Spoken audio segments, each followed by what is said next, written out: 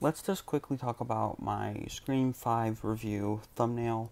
The video itself will be in the description, but let's just quickly admire the thumbnail just super fast. I love this thumbnail. If you, or clicked on this video, you're probably looking at it right now.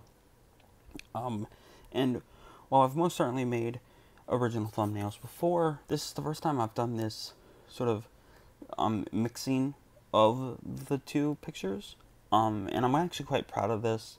I've been taking some artistry classes and stuff like that, and watching YouTube videos about how to make thumbnails. And I don't know, I just wanted to, pat myself on the back, a humble brag, if you will.